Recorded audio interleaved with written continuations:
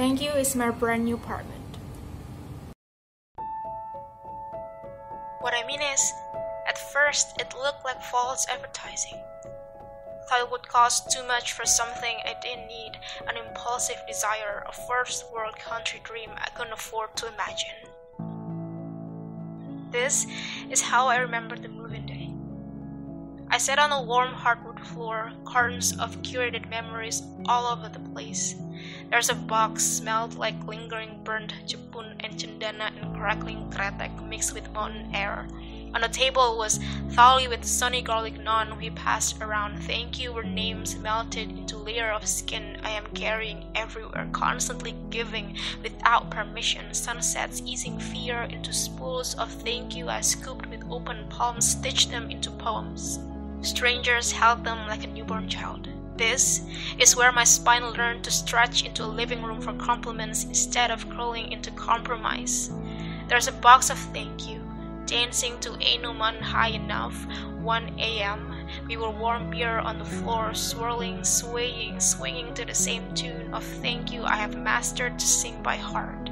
There's a box with more boxes inside, pocket-sized gratitude. I put one with the most familiar thank you. Is back home. Is forgiving, is forgiven.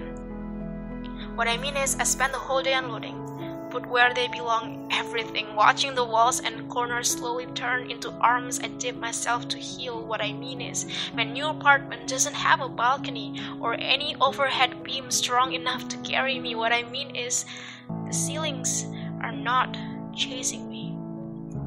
This house comes with gravity.